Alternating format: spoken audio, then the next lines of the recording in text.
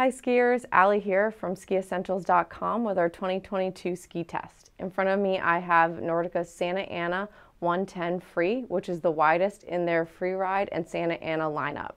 They also have a 104 Free, and then they go all the way down to a Santa Ana 84 in their all-mountain category. In their Freeride category, and all of the Santa Anas, they are constructed with their Energy TI balsa core, which is a super light wood core, and then they incorporate their terrain-specific metal. And what that means is that there is a ratio of metal to ski, and then the wider the ski, there's going to be less of that metal, or if you go down to the narrow widths, you're going to have more metal in that ski versus these wider ones. And what that allows is it reduces the weight, makes it more playful and maneuverable, and it allows you to get an easier swing weight, especially when you're getting up into those wider widths.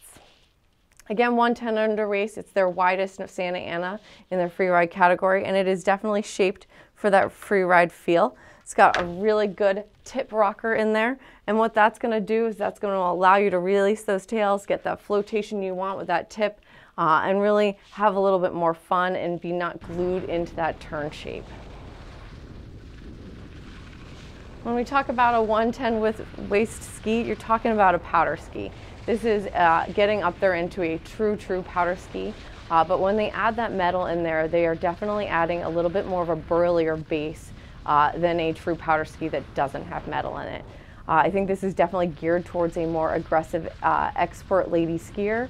It would be an excellent daily driver to a powder ski out west. Where on the East Coast it probably would be just your powder ski.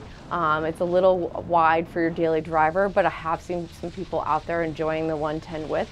It really depends on your skiing style. But the Santa Ana 110 is an excellent choice for those all-mountain skiers that really want to be able to have control and stability when they reach down to that icy barrier below the powder, but also get that flotation from that tip and tail rocker and width under the ski. For more information on the Santa Ana series, check us out on Skiessentials.com or follow us on YouTube.